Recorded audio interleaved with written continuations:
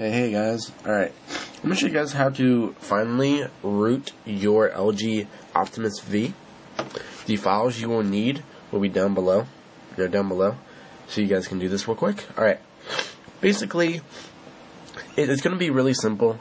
It's not exactly hard, but I've said that before, and I've gotten tons of emails about people having problems with it.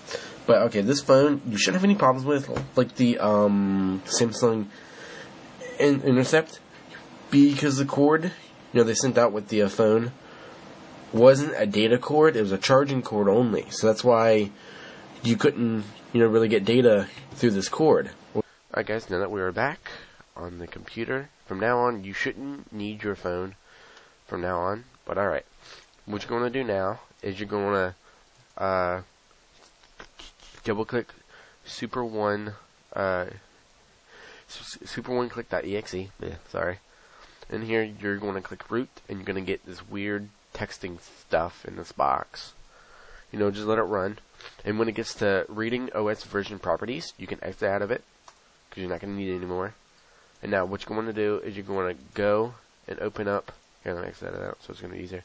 Go up and search cmd, enter, and you're going to type in cmd desktop backspace the file that you put super1click root in, and then you're going to type in abd, or actually before you do this, I'm sorry, you're going to go in here and you should be able to see two SU versions. Right click on one of them and hit rename, and you just want to put in SU, S-U, that's all you're going to have to put in there. Now go back to the CMD, type in abd space shell, let it run again. Okay, now you should have this icon right here. If you have this icon right here, the second one, you need to redo it again because you do not have shell root right now. Alright, so the first thing you're going to copy, which I'll also have down below, is copy mount O, whatever this is, and then paste it in and hit enter, and then type exit. Okay, after this, you're going to copy abd push su, so on and so forth. And then copy, and it should transfer over. After that, you're going to copy the one, we should just copy and paste it in as it goes, and then this is about it, really. There's nothing else more. Copy them, as an order. After that, you're going to go into CD, or basically just copy it so it's easier for you guys, so you guys don't mess anything up. Paste, enter. Everything should go smoothly as I'm doing right now. Exit, and now you're going to type in abd reboot, and we're going to go back to your phone, and I'm going to show you guys how you guys can tell if the phone is rooted or not. So let's go back to the phone. Alright guys, now that we're back on the phone, you can go ahead and unlock it. And what you're going to want to do is you're going to want to go to Market, and you're going to sorry, allergies are killing me again. Alright, so you want to go up and you want to type in super user. Oops. User. Okay.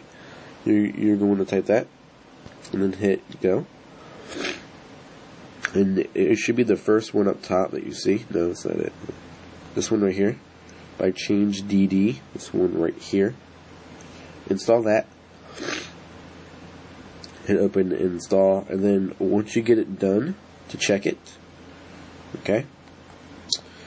Now, what you're going to do is when you want to check it, you can always go on the market again, which I should have already. You want to go and go to type in root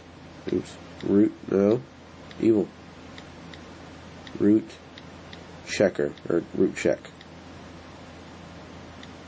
No. Yeah, give me that. Alright. You're going to type in root check. Hit go. And it's going to be, where is it? I already have it installed. It should just come up. Here we go. By this guy, Joey Kern, awesome programmer. And you go in and install it. And when done installing, you're going to hit auto update, hit open, and you're going to see this. Now, so the first thing you want to do is verify that you have. Oh yeah, let me get out of that so you guys don't be like, why is yours different from mine? Okay, click verify it, and it should say congratulations, you have root access. And now after that, you're going to hit verify box, and it says you have that correctly. Now, so you guys know, before you do this, you have to install Super User first for it to work properly. Let me give you an example of what it does. Just hit forget. Alright. Now, when you first install a program, and it does need Super User rights. Like for example, let me show you real quick. Hit verify boot, and then you will get this. Just click allow, and that's it. Alright guys, that's it for how to root your LG Optimus V for Virgin Mobile. Right now, there's really no ROMs or like overclock kernels for it right now, because the kernel source is still not released yet. So just give it time, and I'm sure they will release it or something. So yeah, alright guys, that's about it.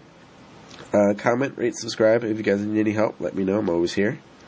Alright guys, see you later. Bye.